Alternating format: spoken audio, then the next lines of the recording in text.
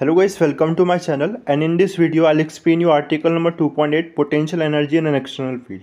Okay, so in our last video we see that when there are charges and we bring the charges together to form a system, then we have to do certain amount of work against the electrostatic force, and that work is stored in the form of electrostatic potential energy.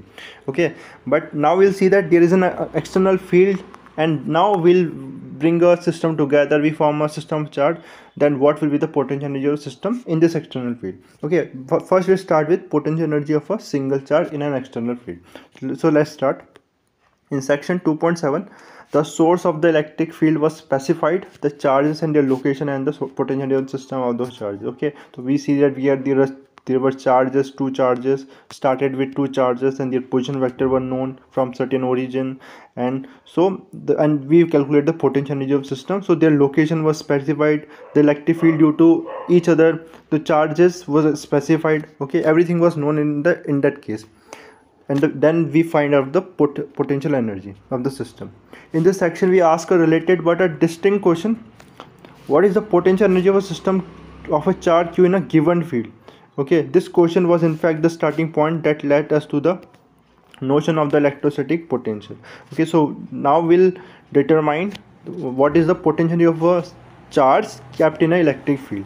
Okay, but here we address the question against clarifying it in what way is different from the discussion in section 2.7. We have already discussed this point in our previous videos, starting videos, but we'll discuss it in a different way. Okay, now the main difference is that we are now concerned with the potential energy of a charge in an external field. Okay, the external field is not produced by a given charge whose potential energy we wish to calculate. Okay, you see in the first second videos what we discussed, we have a source charge. Okay, so obviously the electric field, there will be electric field due to this charge. So the source of this electric field was known in that case, and we do work in a unit positive charge against this electric field. So the source was known, but now in this case the external field source will not be unknown. Okay, there will be external field and the source will be unknown to us. Okay, and here we'll find the potential energy of this charge is produced by sources external to the given charge. Source of the electric field may be known, but most of the time it is unknown. What is only given is the potential due to this external electric field at a point where we will find the potential energy of the charge. Okay, so now we assume that a charge does not significantly affect the sources producing the external field. This is true if q is very small or the external sources are held fixed by other unspecified forces. And similar to our discussion in our second videos, starting videos of this chapter, so our charge that we are concerned will not affect the source charge wherever it is kept. It will not affect that. Okay, so for this we can have two conditions. Like if we take the charge to be very small, then it will not affect the source charge wherever it is. Okay, or what we can do, it can be held by some forces, external forces, so that even if there is a force by this charge to that source charge, it will not affect it changes configuration.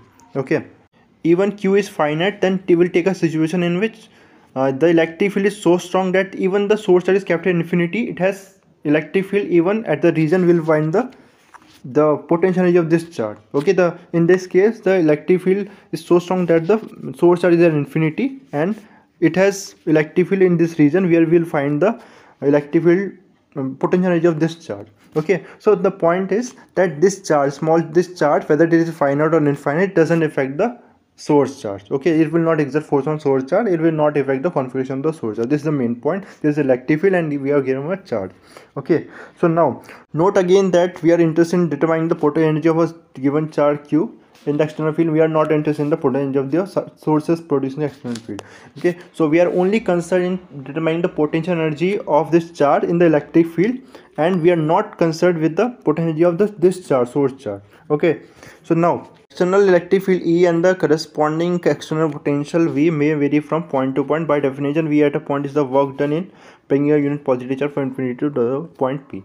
Okay, so this electric field and potential will vary. Okay, as we move in any direction. Okay, and now you know what is the potential at any point is. Okay, it is the work done in bringing a unit positive charge from infinity to that point. This is the work done, is the potential of that point. Okay, and we continue to take potential at infinity to be 0. We know what is significant is potential difference. Okay, so the other point is taken at infinity, and infinity we have taken the potential as 0. So the potential at any point will be, at point P will be the work done in bringing the charge from infinity to the point. Okay, thus work done in bringing a charge q from infinity to the point in the external field is qv. Okay, so now we are what, we are given an electric field. Okay, earlier in our previous discussion we were bringing the first charge and we were not doing any work because there was no electric field. Now there is an electric field, and the work done in bringing the unit positive charge from infinity to this point, a point in the electric field will be what, this will be qv. Suppose this point has a potential v due to this electric field. So okay, so the potential energy of this charge will be q times v. Okay, this work is stored in the form of potential energy of q. If the point P has position vector r related to some origin, we can write. Okay, so suppose this has this point where we are bringing this is electric field, and we are bringing a unit positive charge, not a unit positive charge, a charge from infinity to this point. So there will be, we have to do work against the electric field. So what will the potential energy of, suppose this has a potential v and it has a position vector r. So what will be the work done and the potential is stored in the this charge?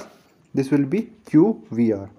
Thus, if an electron with charge q is equal to E 1.6 into 10 to the power minus 19 coulomb is accelerated by a potential difference of del V is equal to 1 volt, it would gain energy of q times del V 1.6 into 10 to the power minus 19 joule. Okay, so if we accelerate a electron in a potential difference of 1 volt, then what will be the energy gained by this electron? That will be equal to K, kinetic energy will go to work done, and this will be equal to V times Q. And what is the potential? V, 1 volt, and this charge is charge of electron, that is 1.6 into 10 to the power minus 19. Okay, so the this energy is called as electron volt. So what is electron volt? It is the energy gained by an electron, by a single electron, when it is accelerated through a potential difference of 1 volt. Okay, so this is the unit of energy. The unit based on electron volt are most commonly used in atomic, nuclear and particle physics. So it is a very small value, as you can see, 10 to the power minus 19. So this value of energy is used in atomic, nuclear and particle physics. Okay, this is very small energy. So we use the other units of electron volt, k electron volt, that is kilo electron volt, 10 to the power 3 electron volt, mega electron volt, 10 to the power 6, then giga electron volt, 10 to the power 9 electron volt. Okay, okay, there are other units also. Okay, so what we discuss in this paragraph is that what is the potential energy of a charge kept in an external field whose source is unknown. We are only concerned with the electric field, not the source of the electric field. Okay, that will be equal to this. Okay, in the next paragraph, what we discuss the potential energy of a system in an external field. Okay, there will be more than two charges, then what will be the potential energy? We'll discuss that in next paragraph.